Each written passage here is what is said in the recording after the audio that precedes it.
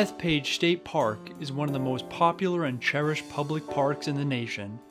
Located in suburban Long Island, in close proximity to New York City, Bethpage is a mecca for public golf, featuring 5 18-hole regulation golf courses, including the world-renowned Black course. The Black course in particular is I'm amazed at how many people have this on their bucket list of must-play golf courses. If you want to play a terrific golf course that has hosted, several championships, Bethpage Black is the place to come. But don't be afraid to play the red course or the blue course as well. They're terrific venues to play golf. Not quite as difficult, but you'll have a great time here. In addition to Bethpage Black hosting the United States Open Championships in 2002 and 2009, it was also the site of the Barclays PGA Tour events in 2012 and 2016. In 2019, Bethpage will host the PGA Championship and the Ryder Cup in 2024.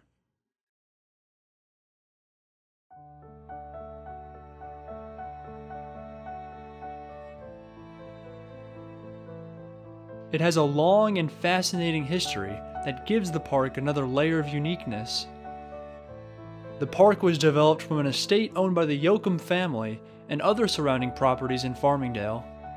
The Yoakum family leased their estate to the Lenox Hills Corporation, which subsequently built the Lenox Hills Country Club. When Yoakum died in 1929, there was a conflict over usage of the leased lands. The state of New York, under the support of the Long Island State Park Commission, expressed interest in obtaining the lands and purchased an option on the property in 1931.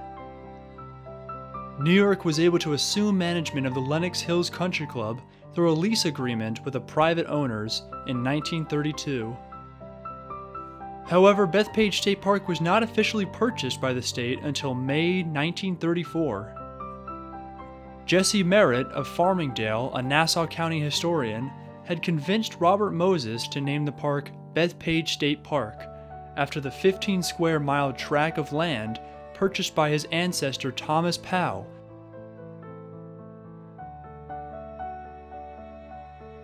Famed golf course architect A.W. Tillinghast was hired to design and oversee construction of the 3 golf courses, the Black, Red, and Blue, as well as modify the original Lenox Hills course, later known as the Green Course. Born in 1876, Albert Warren A.W. Tillinghast is the 6th golf course architect to be inducted into the World Golf Hall of Fame.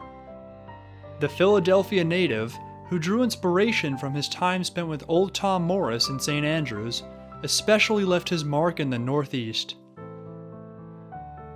In the New York metropolitan area alone, the man they call Tilly left his mark on many modern-day courses, including Baltusrol Golf Club, Quaker Ridge, Scarsdale, Sleepy Hollow, Somerset, and Wingfoot.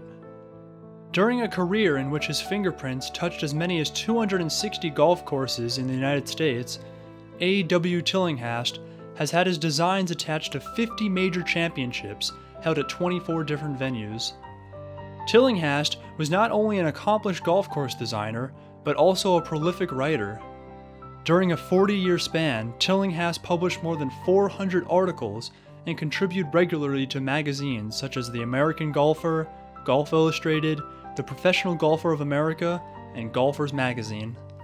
Due to the increasing popularity and demand for golf, the Yellow Course, designed by Alfred Tull, was opened in 1958.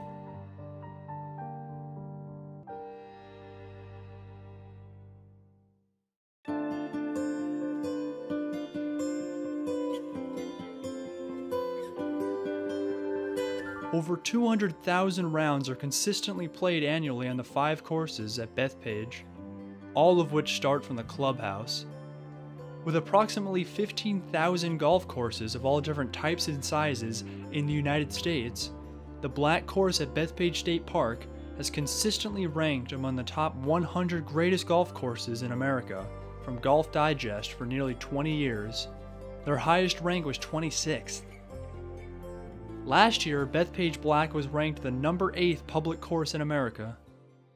The origins of the course date back to the Depression, but it was in the summer of 2002 that Bethpage Black achieved rock star status when the world's best players teed off from behind the park's elegant clubhouse and struggled to stay anywhere near par.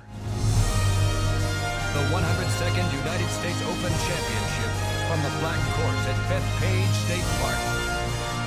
This will be a U.S. Open unlike any other in history, because for the first time, our national championship will be contested on a truly public golf facility. Suddenly, every golfer and fan knew about the warning sign, the overnight stays in the parking lot, the shockingly low fees for a world-class course, and the vocal, golf-crazed New York fanbase. When the pros are gone, Long Islanders and visiting golfers are left with a 7,468-yard brute that puts every shot and skill to the test. From the middle tees, it's just a short 6,700 yards, nearly as long or longer than many full-length courses on the island. The course conditions today are largely a product of a major restoration led by Rees Jones in preparation for the '02 Open. This was his championship golf course. I mean, the one that he probably thought would be the most difficult to shoot par on. And he sort of copied it from Pine Valley in South Jersey, which has a lot of sand. And so he had the biggest bunkers he ever built on any of his designs. And so we really reestablished those bunkers. We made them look like they had been in the past. And then we really made the greens a little bit smaller. We shrunk the size of some greens. We added a lot of length and basically turned this golf course into a U.S. Open venue, which will ultimately play the 2019 PGA Championship as well as the 2024 Ryder Cup matches.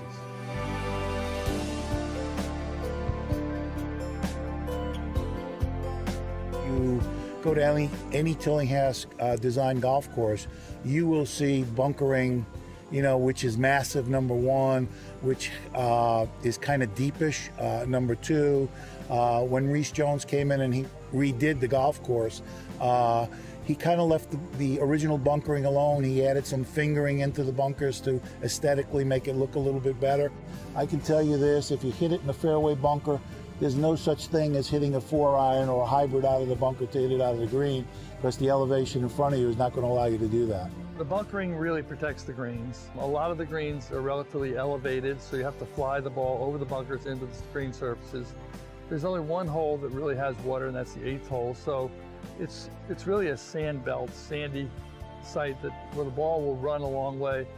But at the same time, you have to fly the ball into the greens. And the green contours are subtle, which really kind of drives the pros a little crazy because they can't read them well as they can a more pronounced green. So this golf course has held up very, very well for the 2 U.S. Opens that have been played here in 2002 and 2009. In fact, I think Tiger Woods in 2002 was the only golfer to break par.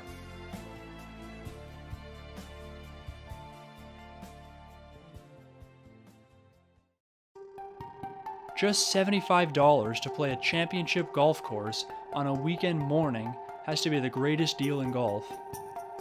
And unlike Torrey Pines and Chambers Bay, where out-of-towners pay $240 and $275 respectively, or 3 times what locals pay, non-resident rates at Bethpage Black cost just $150. With less than 5 months to go, excitement for the 101st PGA Championship is building in the New York area. The tournament will be played from May 16th to the 19th at Bethpage Black. This comes from an unprecedented agreement between the PGA of America and New York Governor Andrew Cuomo. Not since 2009 has Bethpage hosted a major championship golf tournament. This is also the first time since 1939 that the PGA Championship will be held on Long Island. Though the tournament does have a history here, as the PGA of America was founded in New York in 1916. And the first PGA Championship was also held in New York. The PGA Championship has always been seen as the weakest of the 4 majors, but with its new calendar position and such excitement around Tiger this year, Bethpage Black is sure for an electrifying 4 days in May. Matt, are you excited for Bethpage Black?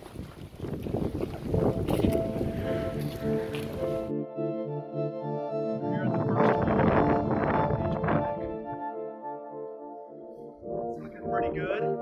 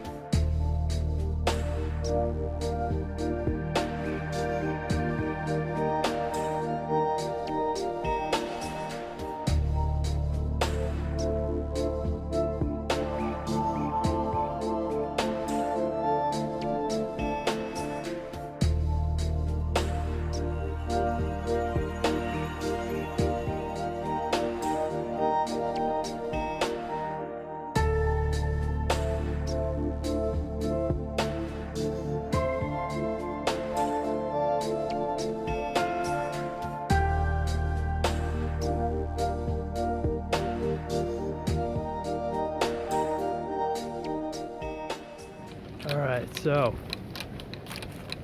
whew, it's cold out here. We're about 13 holes by now.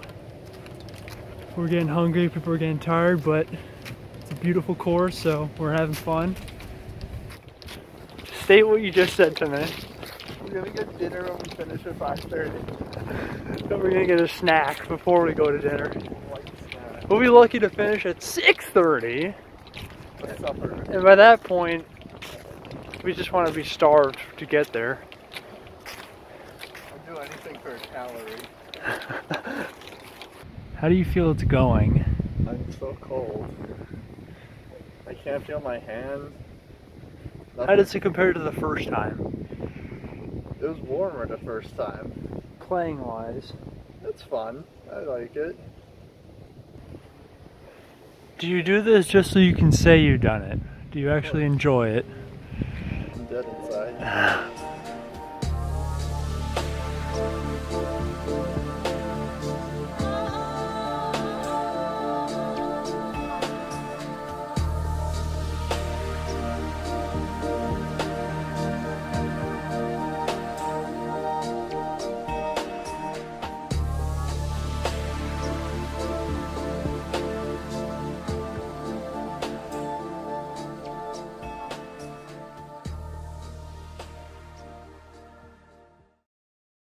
With the recent resurgence of Tiger Woods' career, arguably the greatest golfer to ever play, many are excited about next year's run of major tournaments. This is especially true for the PGA Championship, since he has won at Bethpage Black before. Woods halfway to the slam and his second U.S. Open championship. Tiger has won the second most majors in history at 14. Only Jack Nicklaus's 18 is better.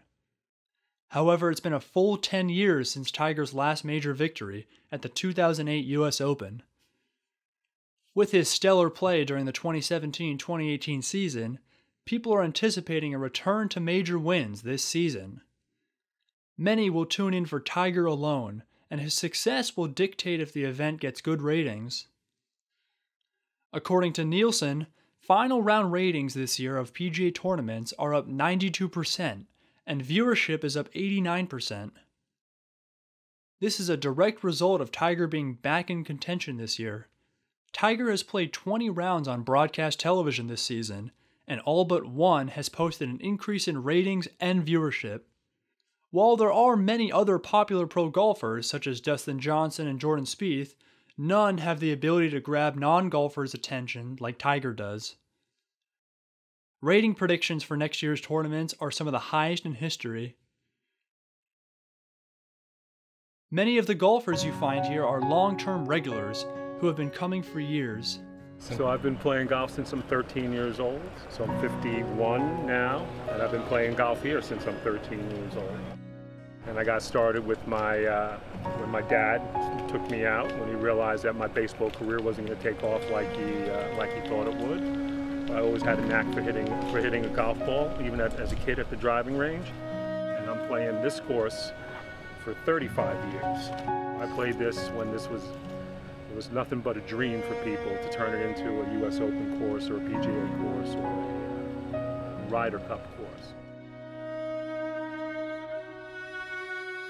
There's a familiarity that people enjoy about the courses here.